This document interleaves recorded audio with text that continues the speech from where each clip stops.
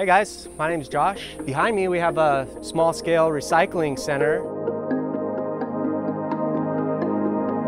The numbers in the traditional recycling industry were exposing big loopholes in it. Things like only 9% of our plastic that we've ever recycled actually got recycled. And so what we're doing here is we are able to process 100% of all the plastic that comes to us.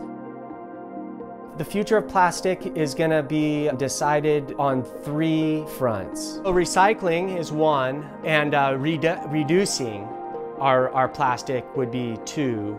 And then the third one is the total adoption of alternatives to plastic. Finding ways to combat plastic on these 3 issues, I think, it's going to be the most important things moving forward. This is some beach waste right here. This one, these are ghost nets, right? So once the fishermen are finished using them, a lot of times they'll just discard them, or sometimes they get snagged. But for the marine ecosystem and a lot of the organisms, these are probably the most harmful. They just sit out there for a long, long time, and they just collect fish inside of them. The good thing is that this plastic is extremely durable. This is the nylon plastic, and it can be recycled numerous amounts of time, unlike some other pieces of plastic. All of this stuff has been taking place for about maybe 3 years. 1 year was spent with the ideas in the brain, and then 1 year was spent actually financing the machines, which we have a shredder and an oven and a sandwich press over there. And then about 1 year of actually, getting proof of concept with things. What we want to be doing is try to be right there in a revitalization effort of an industry that we desperately need. I know that recycling isn't the answer to the plastics problem. There has to be a reduction of plastic, and there has to be alternative products and things to the plastic that we are using. But recycling is important to handle the issue at hand right now. And the issue at hand right now is that it's choking our marine ecosystems. It's being found in our fish. It's being found in our water. So plastic as a whole needs to be reconsidered, and the things that we have been doing in the past, I believe that we're going to be coming to some very hard realizations in the future.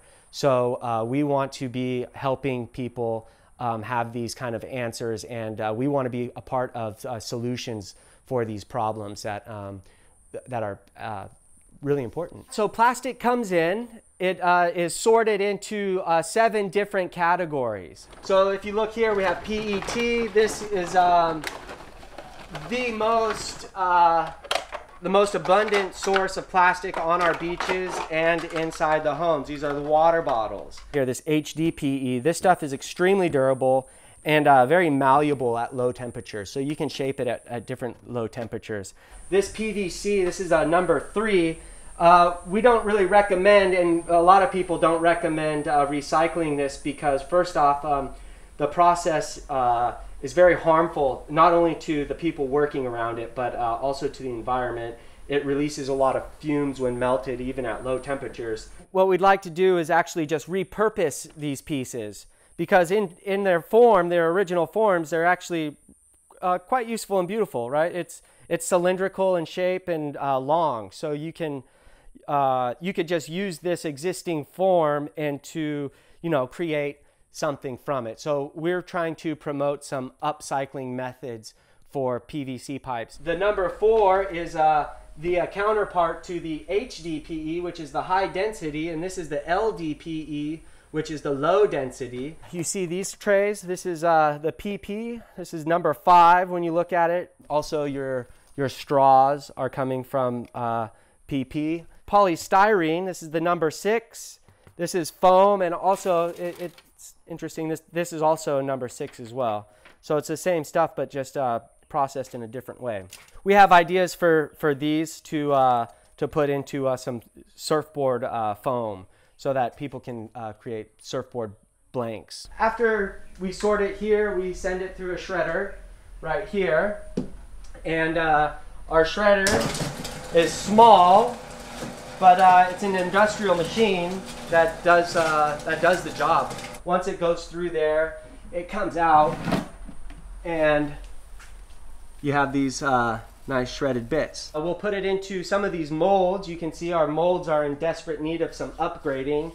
We've just been playing around with proof of concept right now, but in this next year, this is priority number one, is to upgrade our molds. And this is a rudimentary compression stand.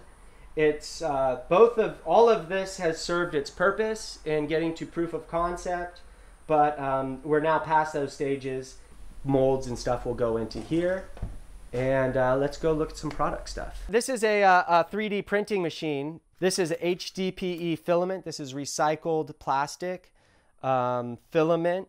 So we're able to take the recycled plastic and feed it into a 3D printer and print, you know, prototyping products. This is kind of the showroom right here. This is basically about a year of R&D and getting to proof of concept. So for, you know, the 3D printer, we've printed out like just some items right here. This is a bar of gold. And some surfing fins right here. So you can have so surf fins. This stuff here, this is our DIY ideas. What we do is we take plastic bags, parchment paper, and a clothing iron, and you iron these bags flat, and you can create a durable waterproof fabric from this. As surfers, we're always thinking of ideas to, you know, contribute to a surfing community. This is a very durable surfing fin, scratch proof on the inside. And yeah, so we just have different ideas for the surfing community here. Here are some little billfolds, and you can,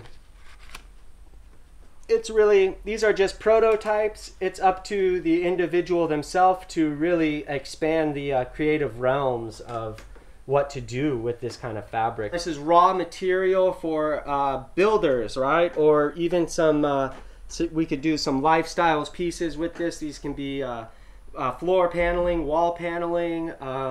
The ideas for this are really endless, right? Plastic doesn't have to be, you know, single serving products. It can actually be thought about a little bit more in depth and then repurposed into a really large lifestyle piece that, you know, could literally last generations.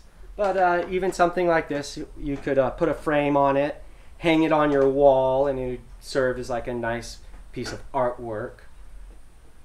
Yeah, this is HDPE coming from bottle caps. These are just fun wave sculptures here. This is a chopstick skateboard. It's unfinished. It needs to be polished and put some grip tape on it. But here we're also, the idea is to be working in a symbiotic fashion. So your waste is actually feeding a product on the other end. So it doesn't matter if that waste is plastic or that waste is an abundant material like chopsticks too. So this has been cast with epoxy resins and chopsticks. So it's bamboo, and I think it's structurally very strong. Can't wait to test that out. So we have a pillow. Everyone needs to sleep. Everyone likes to be comfortable. So why not provide something that can accommodate that? This is coming from that kind of plastic right there. This is the LDPE, the low density polyethylene. So this is a nice material to work with for the pillows. So this is a piece that can be maybe a clock or another seat, so you could sit down on it. There's just so many ideas right now where we don't want to go down that rabbit hole and develop too much into one area until we actually decide on, you know, specific products to go with, because literally the product ideas are endless with plastic. You could do so much with it. This right here is a jellyfish. This will be going to a museum, and this is just an artwork. This is all beach waste coming from local beaches here. We want both simple solutions and long-term solutions, more complex.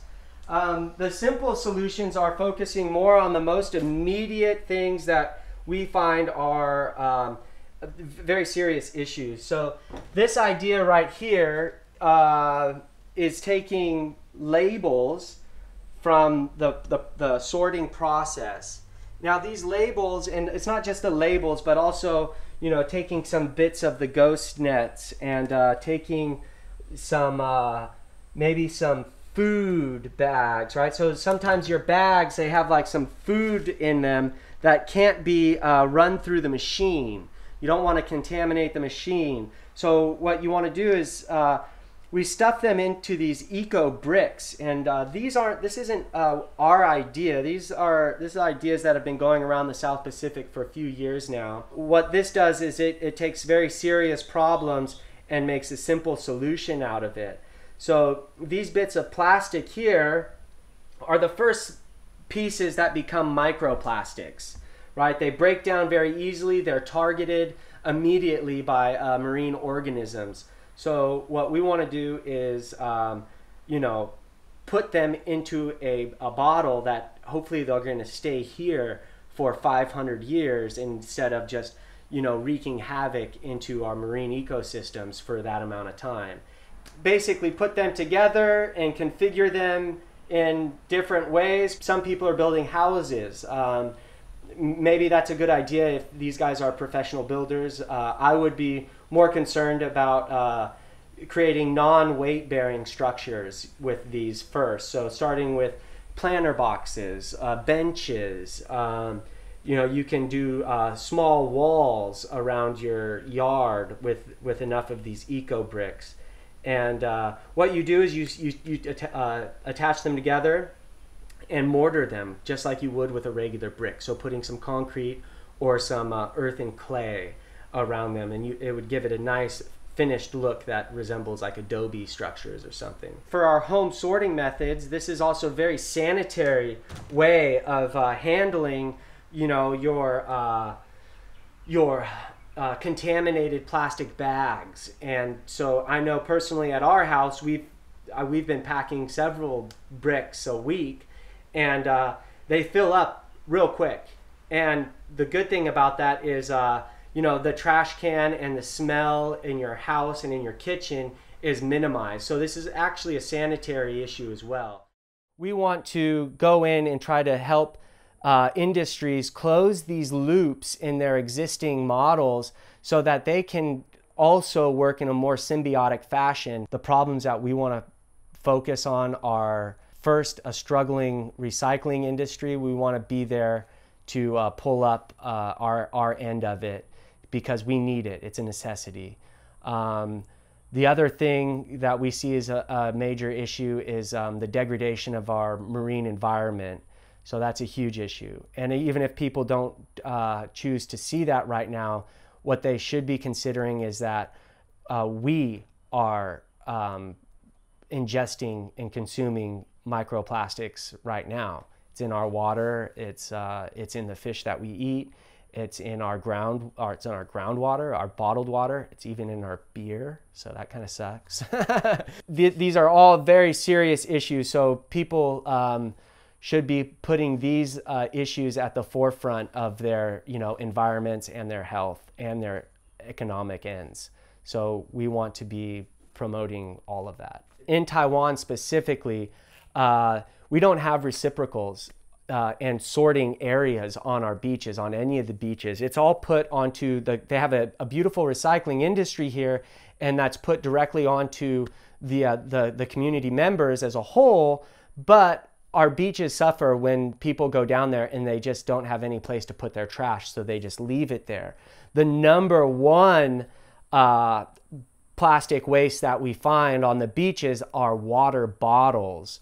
So we understand that recycling isn't enough to take care of this problem. What we actually need to do is focus on reduction as well. So having water stations that are providing, you know, drinkable water for people would help cut down that water bottle pollution that we see so much of. So we would like to start putting some beach containers where people can properly sort plastic, not just sorting different things where it's recycles all go into one recycle container, but actually rinsing and discarding plastic separate from other recyclables. Because one recyclable, such as paper, it will break down. Plastic actually does need to be rinsed and discarded. And if we were doing that from the beginning, we wouldn't be facing actually a global collapse of our recycling industry. So China right now, they've stopped taking the world's plastic. You can't blame them for saying, hey, we're not your trash men. So all of this plastic, it should have been rinsed prior, and it never really was. And that fault falls on me, and it falls on the people around me, and everybody who is just ignorant to it. That situation right now that we're dealing with China, and we're trying to find these ways that the recycling industry can continue, you know, because the stakes are too high right now, and an industry as important as the recycling industry should not be struggling the way it is.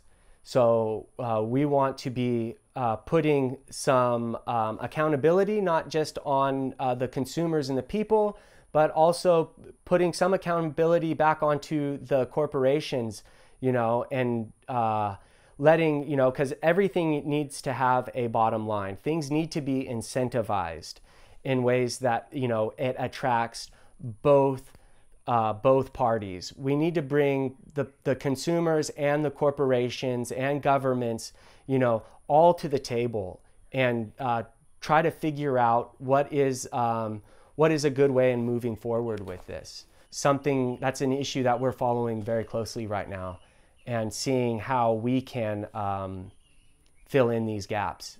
The possibilities are there. So recycling industries right now, they're backfilled. So plastic is going to be stockpiled in these facilities. The answer to this, even in North America right now, is let's burn it. So that right there is pushing us back onto third world standards, and we aren't, you know, even at the peak of the problem yet. And so for industries to immediately just say like, oh, let's just burn it all, that's a problem. And people need to be, hey, you're not doing that to my plastic. You know, I want people to be like, this plastic is actually valuable to me. If people are doing some creative ideas, creating, you know, some kind of like fabric with plastic, right? If they're able to create some kind of like fabric material, and then their creative minds can take over, and this plastic is worth way more to you in a raw material than it ever would be to these recyclers who are just going to burn it anyways. Start sourcing plastic, you know, and saving it in a way that you can create a material out of that. Or start up a grassroots organization like this, or follow people online who are so inspirational to us, like, you know, Precious Plastic, for example. These guys, you know, they've open sourced these machines online so that people can actually look up these machines and, you know, start their own small scale recycling efforts. You know, we wanted to take that a step further and do our own thing, where we want to be focused more on the sourcings of plastic. And so we just decided to upgrade the machines immediately instead of create them ourselves. But if communities all around the world started seeing plastic not as a problem, but as a profitable industry that they can capitalize on, that right there is going to be the main thing that solves the problem of plastic. You know, people incentivizing that. The worst case scenario is in front of us. It's before us. And I don't want to go there right now because there's no need. I still see an entire community and an entire, just the people I'm drawing inspiration from, people off of YouTube and people around me locally, the inspiration coming from them and the way that they see the problem with plastic. These guys are like-minded human beings, like people that we're talking to in the industry. They see the possibilities for plastic, not just the problems that it's creating. So that's what we want to be doing right now, is focusing and aligning with like-minded people so that we are able to see the possibilities with a future that plastic is not this detrimental thing that's wreaking havoc, but actually seeing plastic as this thing that should be incentivized, properly used in a way that these problems are actually being solved for the future of not just our species, but basically the species that we are stewards of. Art has this ability to go into so many different facets of society, and it's attractive to so many demographics. The appreciation of art isn't limited to an elite group of people, and it can be appreciated on so many levels. Art, I think, can tell a story. It has to be conceptualized. There has to be a story behind the piece and behind the creation of it, and it makes it so much more impactful than just a regular product. But art is something that, it conveys emotions, stories, and histories, and it can go through so many different realms. Plastic is able to tell this story, and art is kind of the medium in which that story is getting presented and how it's presented. And people are able to, experience, not just emotional connections to pieces, but they're also able to experience intellectual concepts as well. So we want to use art as our platform in moving forward and opening up these dialogues with plastic. But right now we do have Facebook and Instagram. As of the moment, they are slightly neglected. Been spending we don't have any. I'm literally a one-man show in this workshop, and I'm surrounded by a team behind me that are making sure that things are going into the future. But for me, I know where I stand, and it's here on the ground, and I can't sit and do social media stuff, but that stuff will be getting fed. I will be doing my best to feed content onto our social media. But for now, you guys can look us up on Facebook, Taiwanderful Recycle Co. And there's some stuff we're doing coming up in June, July, August, September with the Jeju Modern Art Museum. So we've set up this plastics coalition. This was spearheaded by not only what we're doing at Taiwanderful, but the main artist behind that was Jan Kura. He came in and did that lamp. Jan Kura has gone around the world, and he's pulled together eco artists specifically from Asia. So in June, we're going to be going to the Jeju Contemporary Art Museum for our first exhibition and conference, where we are going to be in communication and presenting some of the pieces that we've shown you guys here. And so understanding that what's taking place now can actually be scaled into much bigger areas that are more impactful, so we want to be drawing in a larger community base and showing people that there's viable solutions for these serious problems. Sweet. Any last words or anything like that? Just be good human beings, and yeah, if you see a problem out there, try to fix it. Doesn't take much. Just putting one piece of the puzzle together and moving from there. So, this I never thought that I would be going into these kind of areas myself personally. But now that I'm ingrained in it and moving forward, and I feel this motivation and support coming from a global community behind me right now, that's actually not just pushing me, but also I feel like there is a propulsion of this going forward. So that's inspiring, that's empowering. Those are the kind of attitudes that we need in going forward into the future, because there is a lot of doom and gloom, you know. So the only way to fix that and not feel like a hypocrite, because a lot of this came from me having to look at myself in the mirror and looking back at myself and being like, well, you are just as part of the problem as anything. So that right there has kind of, you know, that was the moment where I was like, okay, now what can we do? And moving forward, you know, and not just moving forward, but being pushed forward is something that I can see it being possible for other people. It's just, yeah. And what I've been able to do here is, you know, just, you know, direct results of people helping me and people pushing me forward in ways. You know, I haven't come up against any serious opposition because we're not protesting things, we're not activists, you know, we're just coming in with, you know, very non-threatening, with trying to find problems to these, or find solutions to these very serious problems that we see, you know, so. Hi everyone, hope you enjoyed this episode in the Alternative Dwelling series. If you wanted to see more, a playlist is popping up right now where you can watch every episode we've ever made. Don't forget to like this video and hit that subscribe button, and check out the links in the description if you want to support this channel and this show. And we'll see you next Monday for another episode of Alternative Dwellings.